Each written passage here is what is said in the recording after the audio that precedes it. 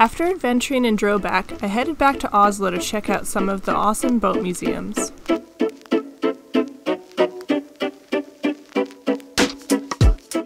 Oslo is a hub for Norwegian museums, and the island of Bagdøy on the west side of Oslo holds many of the country's maritime-related museums. I decided to try to visit 4 of them, 3 on the first day and the final Viking boat museum the next day before I headed south to visit my grandma's cousin. On the first day, I visited the Maritime Museum, the Kon Tiki Museum, and the FRAM Museum. The Maritime Museum showcased a historical timeline of shipbuilding from the Viking Age to current cruise ships, showing Norway's rich and diverse sailing culture.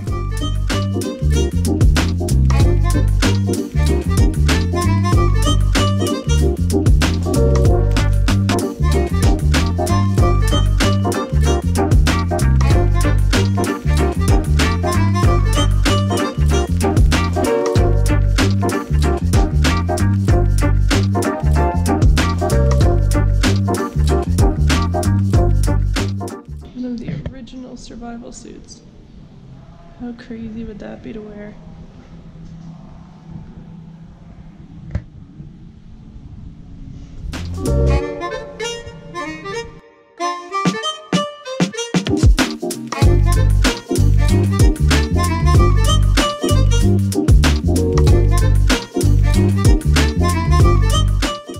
This is the traditional clinker-built hull.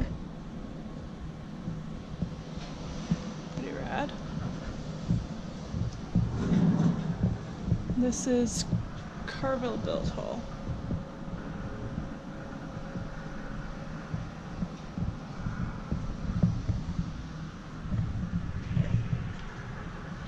Fastened with rivets and bolts. Fastened with mostly dowels. Rivets. Steel. Riveted steel, welded steel, stainless, oh it's aluminum, sorry, aluminum, and carbon fiber.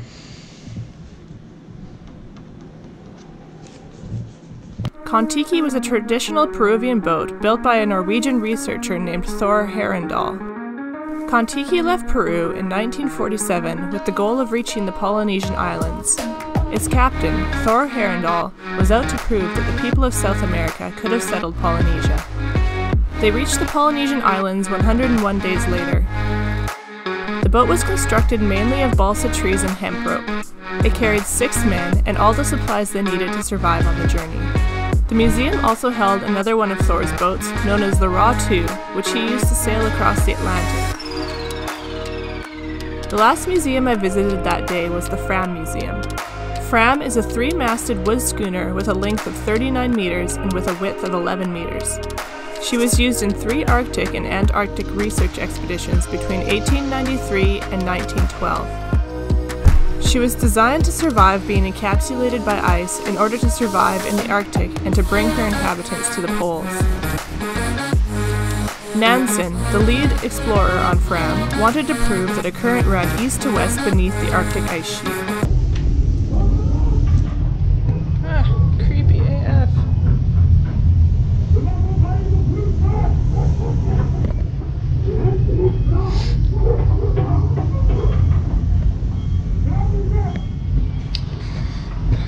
Well, if there's anything that's ever made me not want to sail to the Arctic, it's all the creepy sounds in this ship. Look at those timbers, though.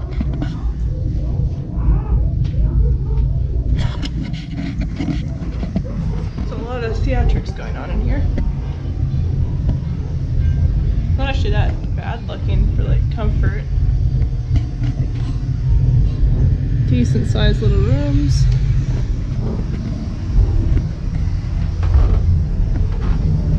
I'd rock it.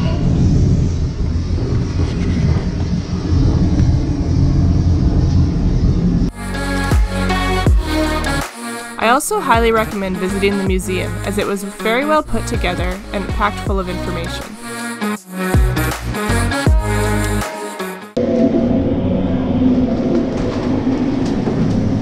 So So I'm in a simulator, that's creepy, of an Arctic ship with ice pushing against it.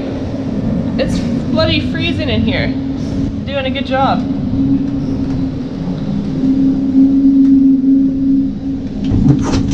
Oh good, I'm out. That was too cold for my liking. That weird experience was, let's read this. The Polar Simulator. It shows you what it's like to be inside a wooden ship about to be crushed by the ice in the Arctic. It was as unpleasant as it sounds. The sign said the Nassen photographs. Turns out that means there's a whole extra boat in here. Who would have thought? It's pretty cool too. Looks quite a bit older than the first one. The second ship is named Joa. Built in 1872, she was the first ship to be sailed through the entire Northwest Passage.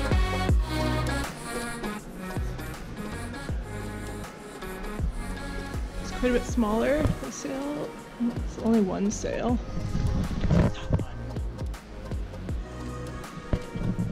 Very, very different boat. Pretty cool though.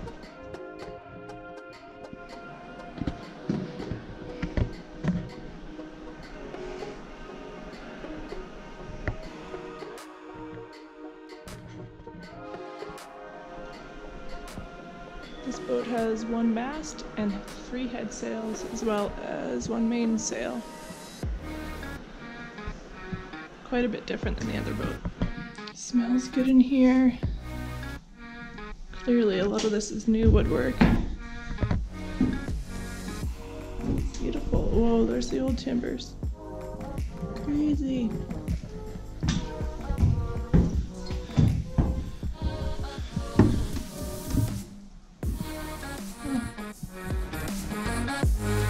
The expedition took place from 1903 to 1906.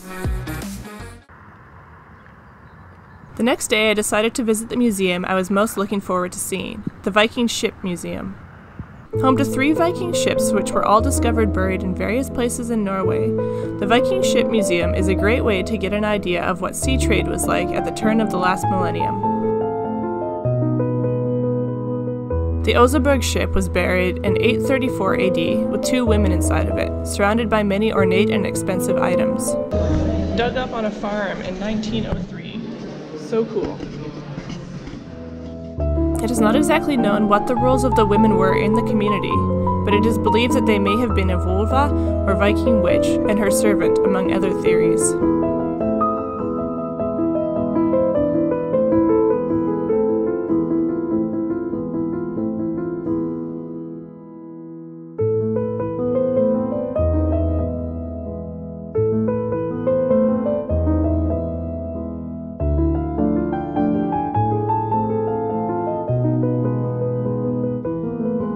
The Gokstad ship was built in 890 AD and used as a burial ship for a wealthy man around 900 AD. So this ship could go 12 knots under sail and was actually an ocean-going ship.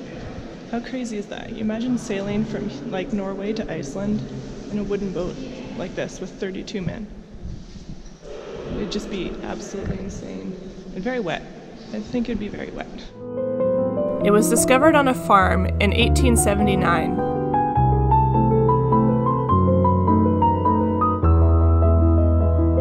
These are some of the items that were on the Oseberg when she was resurrected. It is believed that most of them were decorated for pageantry, and they speak of the wealth and importance of the women buried on the ship.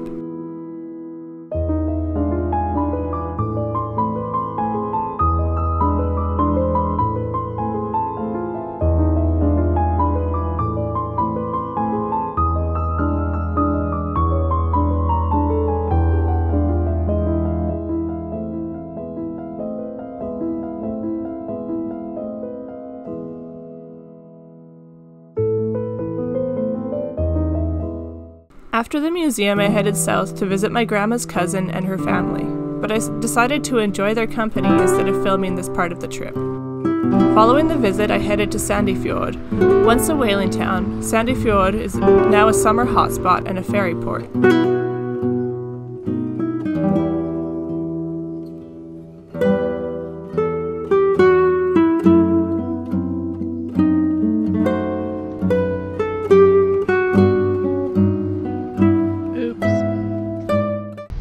Well, I did it. I made it to my final destination on this trip. And it is beautiful out. Look at this weather. I didn't think I was going to see the sun while I was in Norway, but it came out yesterday and it came out today. And I even got to see the sunrise this morning, which was amazing. I am exhausted, so ready to be in my own bed, but I am also extremely happy and incredibly grateful for being able to come and see this beautiful country, as well as Germany and Poland and Lithuania. It was an awesome trip. So happy I decided to do it. And look at this place. It's amazing.